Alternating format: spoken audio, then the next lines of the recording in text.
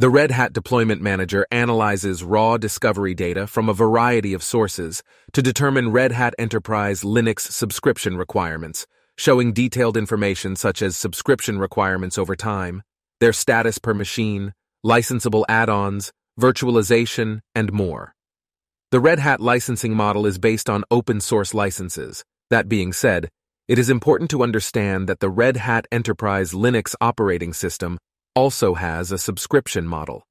This subscription provides its subscribers with access to updates, patches, support services, and more. Each server may require one or multiple subscription SKUs, depending on the number of sockets the physical host has, along with the number of guests. There are a few discovery methods for Red Hat Enterprise Linux analysis. Licenseware offers a lightweight bash script available for use as part of Licenseware's script collection. In this demo, we will analyze the raw output from Licenseware's collection script. To begin, we will first create a new project. Projects can be used in a variety of ways. Most customers segregate their data based on internal vendor projects, or in the case of partners, to manage their own customer projects and collaborate. Once the project is created, we can begin processing the data. Heading to the Red Hat Deployment Manager app, you will find the currently supported datasets at the time of recording this video. If you have a different data source you wish to use, a new uploader can be built within 1 to 2 weeks. First, we will process the script data by selecting the uploader and simply dragging and dropping the files onto the page. The Red Hat Deployment Manager app validates the file name and type to make sure the data is as expected. If an error occurs at this point, it is typically due to the file name not following the expected conventions.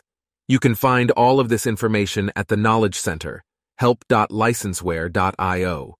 Once validated, click Process to process the files. Now, heading to the Reports tab, you can see the Red Hat Deployment Overview report has processed. Upon opening the report, at a glance we can see some key information, covering machine types, whether they are physical or virtual, subscription status distribution, showing out of the subscriptions identified which are active, expired, or partially subscribed, along with a pie chart detailing your OS version distribution for Red Hat Enterprise Linux.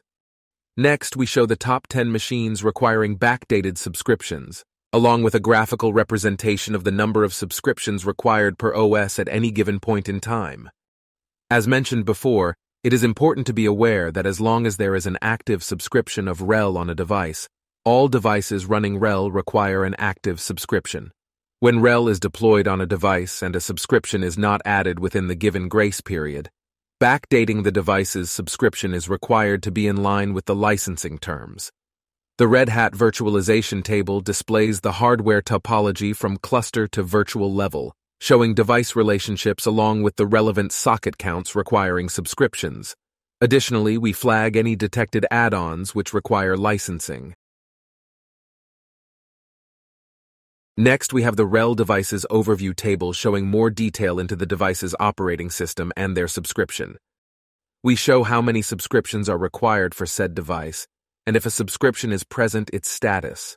Those statuses are current, where the applied subscription is sufficient for the requirements; partially subscribed, where additional subscriptions are required however there are some present; expired, where a previous subscription was active but has since expired; not subscribed, no subscription has been applied; and lastly unknown, where additional information is required for determination. Alongside this, we show a subscription timestamp, showing the date in which the latest subscription was applied to the device. This is then used in combination with the OS install date in the next table to determine backdating. The last table is the RHEL devices deployment table, showing an amalgamation of all the previous data including subscription requirements, if backdating is required, licensable components, OS install date, subscription status, timestamp, and more, providing transparency into the RHEL subscription requirements for the uploaded dataset.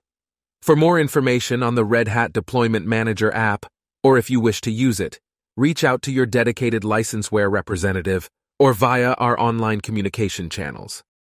Thank you.